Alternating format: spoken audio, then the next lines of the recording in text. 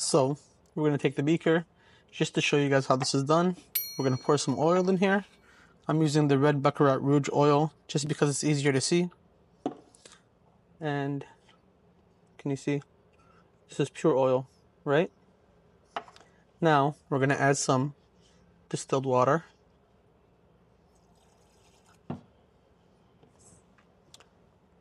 And can you see how it looks? Let's stir it.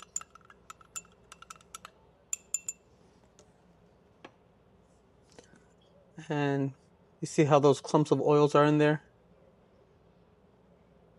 See, everything is kind of separated. But we'll add some of this into here.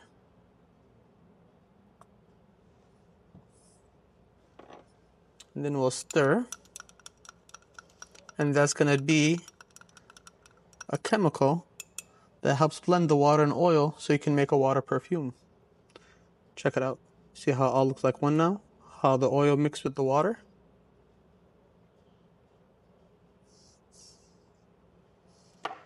And that's what you need in order to make a water perfume.